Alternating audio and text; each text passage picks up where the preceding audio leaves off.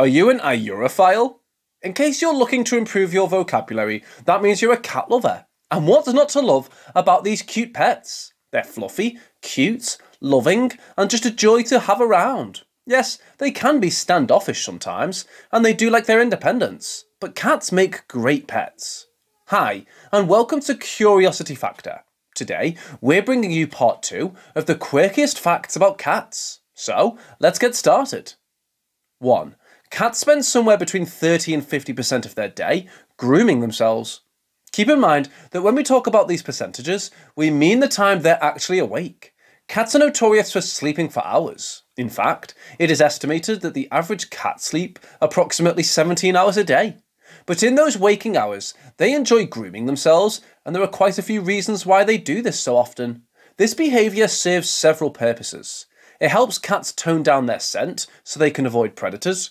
It cools them down, it promotes blood flow, and it distributes natural oils evenly around their coat, allowing them to stay warm and dry. Grooming also serves as a sign of affection between two cats, and it's thought that saliva contains enzymes that serve as a natural antibiotic for wounds. But here's the interesting tidbit. Cats can sometimes feel awkward or anxious, and when they feel like that, they resort to grooming as a way to soothe themselves. 2. A cat's nose has catnip receptors. Catnip contains a chemical compound called napetolactone, which a cat can detect using the receptors in their nose and mouth. Besides napetolactone, catnip contains other chemical compounds that can trigger the typical odd behaviours you associate with the wacky kitty weed, including sniffing, head shaking, head rubbing, and rolling around on the ground. But more than half of the world's cats do not respond to catnip. While scientists are still trying to find the reason why some cats go crazy for the herb, while others don't, it has been noticed that catnip sensitivity is hereditary. If a kitten has one catnip-sensitive parent, there's a 1 in 2 chance that it will also grow up to crave the plant. And if both parents react to catnip, the odds increase to at least 3 in 4. 3. The interesting link between a cat's nose and their mouth.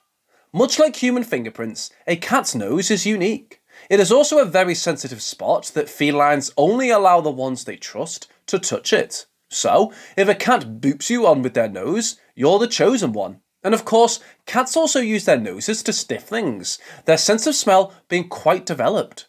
But when it comes to smelling stuff, they also get help from their mouths. Cats have an extra organ that allows them to taste scents in the air. So if a cat is staring at you with their mouth open, they're not particularly shocked by something you've said or done, they're just tasting the scents in the room. 4. Cats don't have kidneys, they have super kidneys. Your pet's kidneys are incredibly efficient. They help manage blood pressure, make hormones, stimulate bone marrow to make more red blood cells, and remove waste from the blood. But one particular thing their kidneys can do that ours can't is filter out the salt from water.